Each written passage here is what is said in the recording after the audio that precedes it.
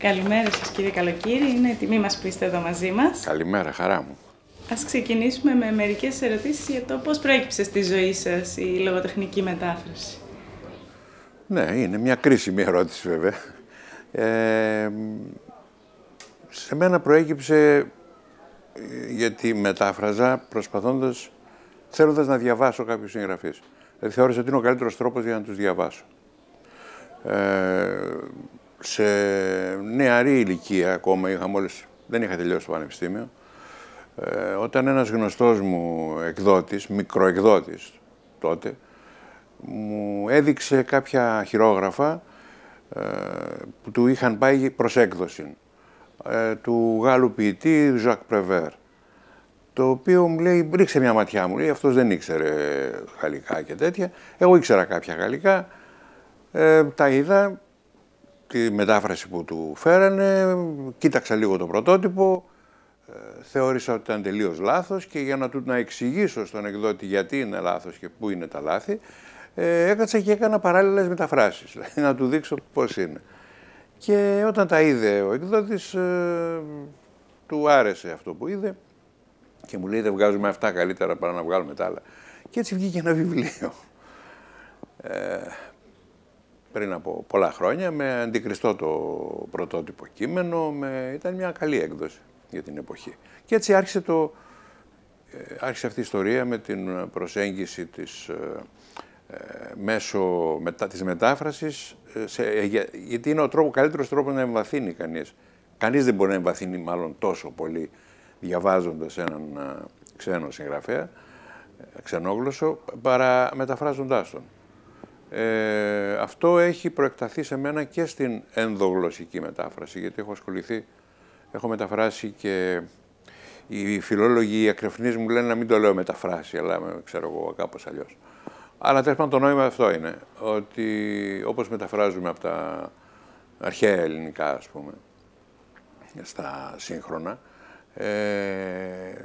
πιστεύω ότι καλό είναι να μεταφράζουμε και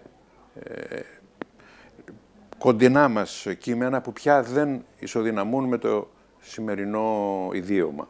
Δηλαδή ο Παπαδιαμάντης ή ο Βυζιεινός ή ο Ροίδης έχει προβλήματα στην κατανόηση.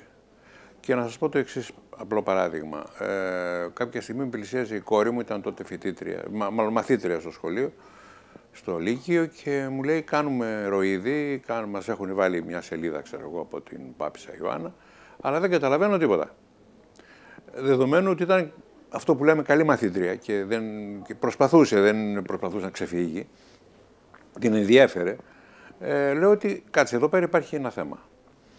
Και της μετάφρασα τη σελίδα αυτή πώς θα ήταν. Και της άρεσε αυτό που διάβασε, το οποίο πριν δεν καταλάβαινε. Λοιπόν, και σιγά μετάφρασα όλη την Πάπισσα Ιωάννα, η οποία εκδόθηκε μετά και είχε και μια σχετική επιτυχία. Βεβαίως αμέσως άρχισαν οι αντίθετες πλευρές, ότι αυτό δεν γίνεται κτλ.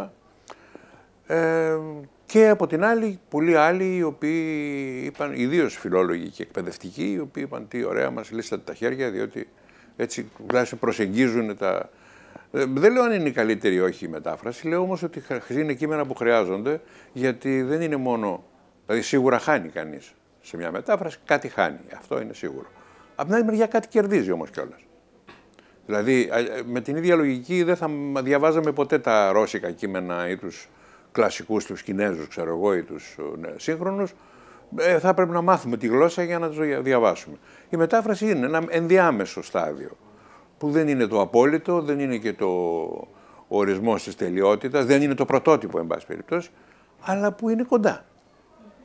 Κάπως έτσι ισχύει για όλα τα μεταφράσματα. Και τα ενδογλωσσικά και τα από ξένες γλώσσες και από αρχαία, που έχω κάνει και από αρχαία. Οπότε, και... Παρακαλώ. Τι θα λέγατε, με αυτή την ευκαιρία ήθελα να σας ρωτήσω, τι θα λέγατε ότι σημαίνει για εσάς μεταφράζω. Μεταφράζω σημαίνει ότι εγώ πιστεύω ότι η μετάφραση είναι μια πρωτότυπη δημιουργία με δεδομένο θέμα. Δηλαδή σου δίνουν ένα θέμα, είτε το αποφασίζεις γιατί σ' αρέσει, είτε στο παραγγέλνει ένας εκδότης κάτι για βιοπορισμό, είτε για μια θεατρική σκηνή που έχει συμβεί και αυτό. να μου ζητήσουν, ας πούμε, από ένα θέατρο, από το Εθνικό Θέατρο, ξέρω εγώ, από διάφορα άλλα, να κάνω μια μετάφραση. Αυτό σημαίνει ότι ταυτίζομαι εντός εισαγωγικών με τον συγγραφέα. Προσπαθώ να ταυτιστώ ως μεταφορέας του κειμένου όμως. Δεν με ενδιαφέρει ο ψυχισμός του, ούτε μπορώ να τον παρακολουθήσω, δεν έχει κανένα νόημα αυτό το πράγμα. Να παρακολουθήσω τον ψυχισμό του αρχαίου συγγραφέα, ας πούμε, για να το μεταφράσω. Δεν έχει κανένα νόημα. Αλλά προσπαθώ να καταλάβω πώς το έγραψε αυτό και επίσης να καταλάβω πώς το άκουγαν την εποχή εκείνη ή πώς το έβλεπαν, πώς το διάβαζαν ή αν το έγραφε σήμερα, σε τι ελληνικά θα το έγραφε. Γιατί αυτό είναι ένα πολύ κρίσιμο σημείο επίσης. Ξέρετε ότι πάρα πολλοί συγγραφείς, ιδίως ξένοι που τους μεταφράζουμε, αποκτούν ένα ύφος στη γλώσσα μας. Λοιπόν, ακόμα και όταν μιλάνε ιδιώματα, κάποια τοπικά ιδιώματα, όταν μιλάνε ένα ιδιώμα μιας πόλης ή ενός χωριού, μιας επαρχίας, και αλλάζει η φωνή τους. Συνήθως στα ελληνικά, η λύση που έχουμε να τους κάνουν να μιλάνε λίγο βλάχικα, λίγο σαν να μιλάνε, ξέρω εγώ, σαν κριτικά, σαν να έχουν ένα ιδίωμα, που όμως είναι τελείως διαφορετικό πράγμα. Αλλιώς είναι ένας από την Αλαμπάμα που μιλάει με αξάν και αλλιώς είναι να το βάλεις κάποιον να μιλάει κριτικά ή κυπριακά, ξέρω εγώ, ή κάτι τέτοιο. Υπάρχουν τέτοια πράγματα που είναι. Επίσης, το χαρακτήρα και το ύφος του συγγραφέα το καθορίζει η επιλογή των λέξεων. Δηλαδή, άλλο να πεις χρυσάφι και άλλο να πεις μάλαμα, που είναι το ίδιο πράγμα. Αλλά ένας που λέει τη μία λέξη αντί για την άλλη, είναι διαφορετικός, έχει άλλη κουλτούρα. Να πεις σύννεφο ή νέφος. Διαφορετικό πράγμα. Και στην καθημερινή κουβέντα λέμε το σύννεφο που ρίχνει τη βροχή και λέμε το νέφος της ομίχλης. Το διαχωρίζουμε. Στον λογοτεχνικό λόγο όμως μπορεί κάλλιστα να είναι το νέφος και το ένα και το άλλο. Και τέτοια είναι πάρα πολλές αυτές οι λέξεις που είναι πολλαπλών σημασιών ή πολλές λέξεις οι οποίες καθορίζουν το ύφος του συγγραφέα και το πώς θα τον δούμε εμείς πια. Δηλαδή κάποιος που μιλάει με αυτόν τον τρόπο, που είναι τελείως διαφορετικό από κάποιον που θα χρησιμοποιήσει μια άλλη σειρά λέξεων. Και έτσι πάει λέγοντας. Μιλώντας για αυτά τα θέματα και την πολυσημεία των λέξεων, τι άλλες προκλήσεις αντιμετωπίζει ένας μεταφραστής ή μεταφραστικά προβλήματα? Κοιτάξτε τώρα, εγώ δεν έχω ασχοληθεί, δεν έχω μεταφράσει και πάρα πολλούς συγγραφείς. Δηλαδή έχω μεταφράσει 2-3 αρχαίους, έχω μεταφράσει σκόρπια από εδώ και από εκεί, Γάλλους ξέρω εγώ, και από ισπανικά κυρίως έχω κάνει τον Μπόρχες, το ποιητικό και όχι μόνο έργο, και παίζω γραφικά του, αλλά κυρίως ποιητικό, και κάποια θεατρικά του Γκαρθία Λόρκα, που προέκυψαν γιατί δεν μου άρεσε εμένα ο Γκαρθία Λόρκα, στην αρχή δεν μου άρεσε, και αυτό είναι ένα ενδιαφέρον ίσως, γιατί δεν μου άρεσε γιατί διάβαζα στα ελληνικά τις μεταφράσεις και ήταν σε ύφος σαρακατσάνικο, ας πούμε. Βλέπεις το ματωμένο γάμο και σε αυτά τα διάφορα τα θεατρικά του, τα ποιητικά θεατρικά, ένα ύφος έτσι, σκεφτόμουν τις γυναίκες ντυμένες καραγκούνες και τέτοιο, γιατί αυτή δεν είναι η λογική που τα φέρνανε, τα μεταφέρανε στα ελληνικά. Να υπάρχει μια αναλογία, ένα ισοδύναμο δηλαδή. Που όμως δεν είναι αυτό το ισοδύναμο. Για μένα δεν ίσχυε και αυτό με αποθούσε. Και γι' αυτό και δεν μ' άρεσε καθόλου. Όταν αναγκάστηκα υποχρεώθηκα λόγω της παραγγελίας αυτής και λέω εντάξει θα το κάνω έτσι να αντιμετωπίσω την πρόκληση, είδα ότι μπορούσε κάλλιστα να είναι διαφορετικό. Εμένα προσωπικά δεν με ενδιαφέρουν οι μεταφράσεις ρουτίνας, δηλαδή που θα μου πει κάποιος εκδότης πάρε να μεταφράσει ένα μυθιστόρημα, έτσι, ένα τρέχον μυθιστόρημα που αυτό. Μέχρι τώρα τουλάχιστον το έχω αποφύγει. Πάντοτε ό,τι μετέφρασα είχε ένα στοιχείο πρόκλησης. Και αυτό ήταν το ενδιαφέρον στη μετάφραση. Δηλαδή γι' αυτό ασχολήθηκα με ό,τι ασχολήθηκα. Ο Μπόρχες βεβαίως ήταν μια τεράστια πρόκληση. Και σε πολλαπλά επίπεδα. Και γλωσσικά και υφολογικά και νοηματικά και γοητευτικά και όλα αυτά. Ο Γκαρθία Λόρκα επίσης ήταν πρόκληση. Ειδικά ήταν πρόκληση το ένα από αυτά, το πρώτο που έκανα, διότι προέκυψε ανάποδα. Δηλαδή, με πήρε ένας σκηνοθέτης γνωστός μου, δεν ζει πια, και ο οποίος μου λέει, πρόκειται να ανεβάσω για ένα θεατρικό έργο του Λόρκα, άγνωστο, αλλά έχω θέματα, δεν καταλαβαίνω πολλά πράγματα. Υπάρχει μετάφραση, έχει δημοσιευτεί, δεν καταλαβαίνω πολλά πράγματα. Μήπως μπορείς να με βοηθήσεις, επειδή ασχολείσαι με τα ισπανικά, λέω να σε βοηθήσω. Και βλέπω το κείμενο και το τυπωμένο ήδη, και το ήδη έχουν γραφτεί κριτικές, και πρόκειται περί ενός ταρατουργήματος. Δηλαδή, μιλάμε για πλήρη παρανόηση. Ήταν ένα ημιτελές έργο, το οποίο το είχε αφήσει στη μέση ο Λόρκα, δεν πρόλαβε να το τελειώσει δηλαδή, και και είχε εκδοθεί έτσι ως ημιτελές, άτιτλο και ανολοκλήρωτο, μάλλον η πρώτη πράξη ενός έργου, τρίπρακτο. Και στα ελληνικά βγήκε ως κωμικό έργο, ως αυτό που δεν ήταν ούτε κωμικό, ούτε τίποτα. Ήταν ρεαλιστικότατο έργο, ούτε υπερρεαλιστικό επίσης. Δεν είχε κανένα στοιχείο υπερρεαλισμού, ήταν ο ορισμός του ρεαλισμού. Και έτσι αναγκάστηκα να το κάνω και αυτό, να το κάνω ολόκληρο, και παίχτηκε έτσι. Και μετά αργότερα έκανα άλλο ένα έργο του που ήταν παραγγελία πια αυτή, και εκεί πια είχα εξοικειωθεί. Αλλά θέλω να πω, το κέρδος και η προσέγγιση αυτή ήταν ότι γνώρισα μια άλλη πλευρά ενός συγγραφέα, την οποία την είχα υποτιμήσει πάλι λόγω της μετάφρασης όμως. Και δεν ξέρω τι μας κρύβουν, αυτά που διαβάζουμε σήμερα και μας αρέσουν ή δεν μας αρέσουν σε διάφορους συγγραφείς. Δεν ξέρουμε τι μας κρύβουν. Αν το διαβάσει κανείς προφανώς με άλλο τρόπο, δεν λέω να ξέρει άπτεστα τη γλώσσα. Γιατί έχω πει πολλές φορές ότι είμαι από αυτούς που πιστεύουν πως αυτό που χρειάζεται να ξέρει ο μεταφραστής είναι η δική του γλώσσα καλά. Εκεί είναι το θέμα. Γιατί εκεί ζωντανεύει το υλικό. Το άλλα είναι θέματα λεξιλογίου, είναι εντάξει, τα βρίσκεις αυτά. Και ποιος ξέρει όλο το λεξιλόγιο. Θα τα βρεις στα λεξικά. Τώρα με τα ηλεκτρονικά μέσα είναι πολύ πιο εύκολο. Παλιότερα ψάχναμε στα βιβλία και στα λεξικά, στις εγκυκλοπαίδειες, να βρούμε μια άκρη. Τώρα είναι πιο απλό. Κάπως έτσι. Τώρα σχετικά με τη μετάφραση ως επάγγελμα. Οι επαγγελματικές συνθήκες, για σας, ποια είναι η μεγαλύτερη δυσκολία που μπορεί να αντιμετωπίσει ένας μεταφραστής και πώς θα το χειριστεί, πώς θα το αντιμετωπίσει? Τώρα, εδώ,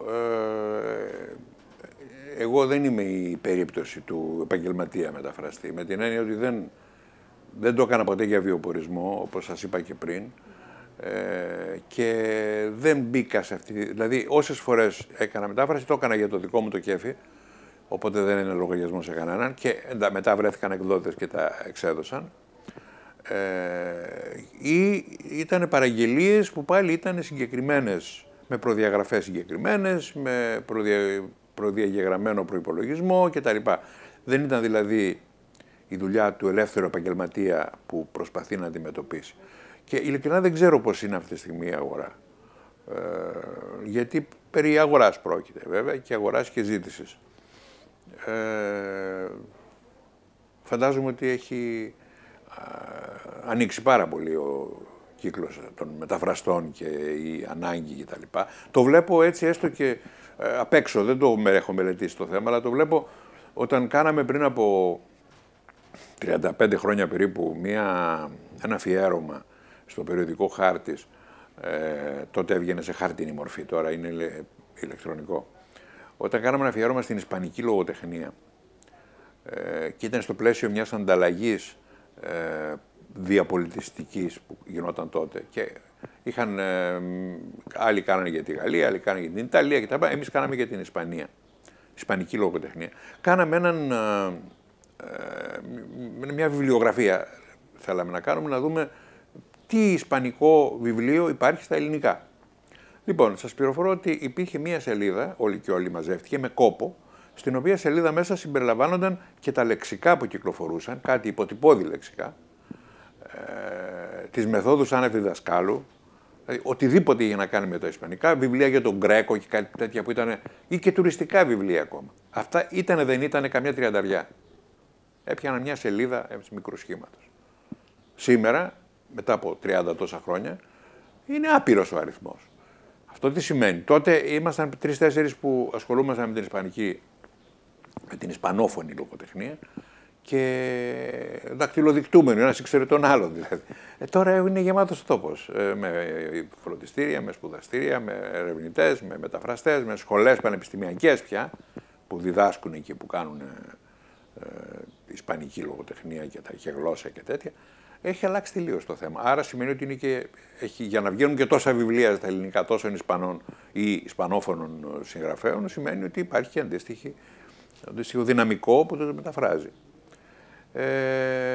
Το μόνο που θα μπορούσα να πω είναι να είναι καχύποπτη ως προς στην διαδικασία της μετάφρασης.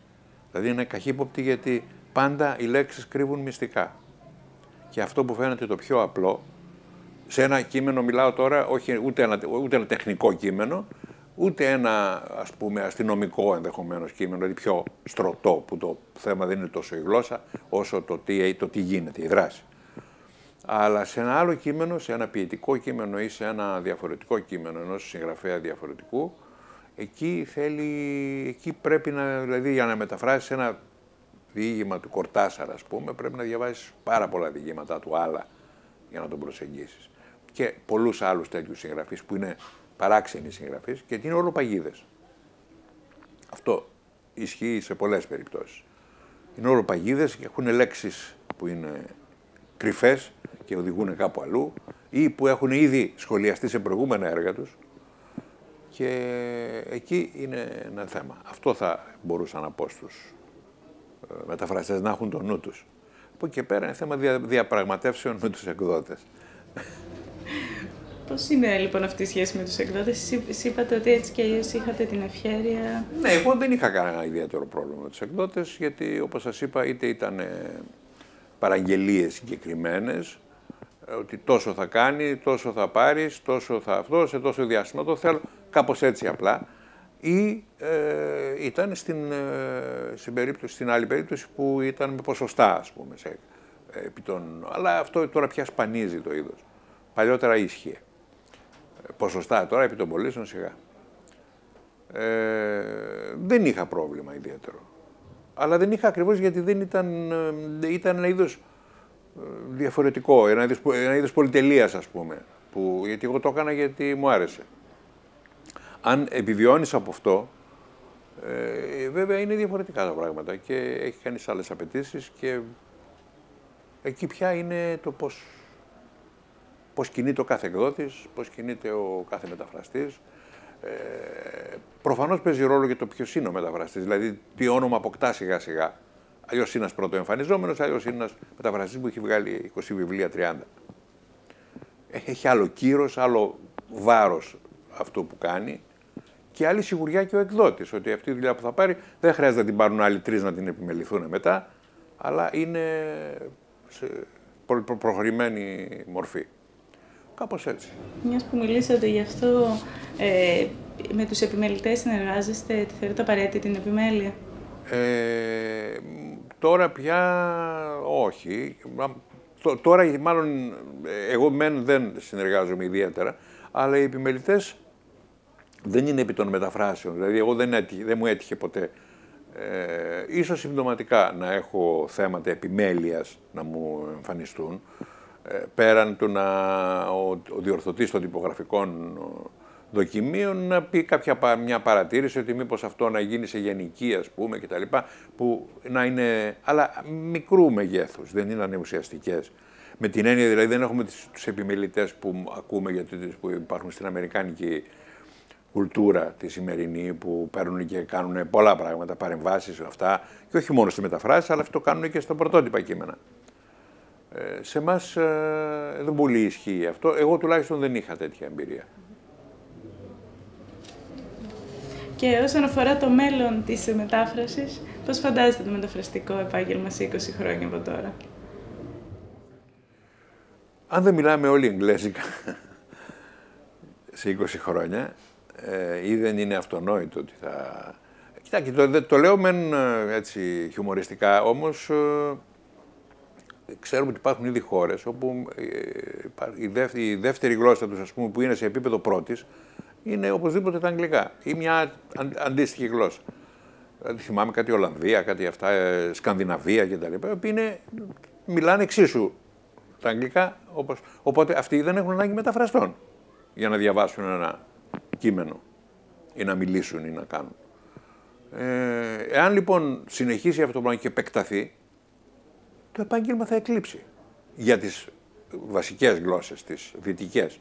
Τώρα στα ουκρανικά ή στα ουρντού, ας πούμε, προφανώς κάποιες μεταφράσεις θα χρειάζονται, κάποιοι μεταφραστές. Αλλά αυτό τι σημαίνει? Ότι όσο επεκτείνεται η lingua franca, που είναι τώρα τα αγγλικά ή τα ισπανικά επίσης, όσο επεκτείνονται αυτά, συρρυκνώνονται οι μεταφραστικές ανάγκες προς τις μεγάλες γλώσσες. Και ανοίγουν, δηλαδή βλέπετε ότι τώρα συρρυκνώνονται οι ανάγκες προς τα αγγλικά ή προς τα γαλλικά ή προς τα ισπανικά και αρχίζουν και γίνονται σπουδές και επεκτείνεται σε γλώσσες όπως τα κινέζικα, τα αραβικά, τα ρωσικά. Μαθαίνει κόσμος, ακούω, βλέπω διαφημίσεις και τα λοιπά, ότι μαθαίνουν αυτές τις γλώσσες τώρα. Γιατί υπάρχει προς τα εκεί ένα μέλλον το οποίο αναζητούν. Και για επαγγελματική προφανώς αποκατάσταση, ναι. Και γιατί είναι γλώσσες που είναι λιγότερο γνωστές, άρα οι Ιαπωνέζικα επίσης. Πάρα πολλά. Προς τα εκεί πηγαίνει λοιπόν. Όσο μεγαλώνει, όσο εξαπλώνεται περισσότερο αυτές οι γλώσσες οι μεγάλες, οι δυτικές γλώσσες, τόσο θα ανοίγουν καινούργιοι δρόμοι, άρα το επάγγελμα του μεταφραστή απλώς θα αλλάξει γλωσσικό ιδίωμα. Θα είναι το παρόμοιο, αλλά θα έχει άλλο αντικείμενο. Δεν θα είναι πάλι όλοι οι μεταφραστές από τα αγγλικά και από τα γαλλικά, θα είναι από άλλες γλώσσες. Και κλείνοντας, τι συμβουλή θα δίνατε σε ένα φοιτητή ή μια φοιτήτρια που θέλει να ασχοληθεί στο μέλλον με τη μετάφραση? Να το ξανασκεφτεί. Εκτός εάν στραφεί από την αρχή, αν στραφεί κατευθείαν σε γλώσσες περίεργες τέτοιες. Δηλαδή να ξεχάσει γιατί τώρα πια είναι φανές ότι και να μάθει γλώσσες παράξενες, γλώσσες διαφορετικές από τις συνήθεις, οι οποίες κρύβουν από κάτω και μια κουλτούρα κτλ. Και είναι και πολλές ανερχόμενες. Δηλαδή σίγουρα τα κινέζικα είναι μια γλώσσα που έχει ενδιαφέρον και μια τεράστια κουλτούρα και μια τεράστια τεχνολογία από κάτω. Τα Ιαπωνέζικα επίσης. Εντάξει, ας μάθουν λιγότεροι πάλι από την αρχή Ιταλικά και Γαλλικά, ξέρω εγώ, και Αγγλικά, που έτσι αλλιώς αυτά μαθαίνονται εν τη ρήμη πια που λέμε, και ας στραφούν προς κάτι τέτοιο. Για να έχουμε και ακόμα και στη λογοτεχνία να έχουμε πια πρωτότυπες κατευθείαν μεταφυτεύσεις των κειμένων. Γιατί τελευταία παρακολουθώ στους εκδοτικούς καταλόγους που λέει μετάφραση από τα φιλανδικά, μετάφραση από τα εσθονικά, μετάφραση. Είναι κάποιοι οι οποίοι μεταφράζουν πια από τέτοιες γλώσσες, που μέχρι τώρα ήταν αδιανόητο. Όλα αυτά μεταφράζονταν από γαλλικά κυρίως και από αγγλικά κατά δεύτερο λόγο. Τώρα μεταφράζουν κατευθείαν. Τα πορτογαλικά πια είναι πολλοί που μεταφράζουν από τα πορτογαλικά. Και πάει λέγοντας. Κάπως έτσι. Σας ευχαριστούμε πάρα πολύ για αυτή τη συζήτηση. Να είστε καλά. Ευχαριστώ.